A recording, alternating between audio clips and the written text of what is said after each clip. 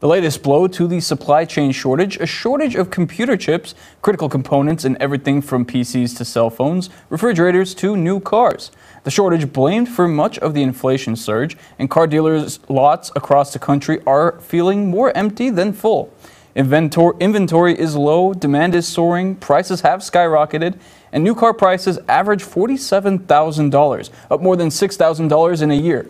Used car prices up 28% as well, and many customers are now ordering without even a test drive.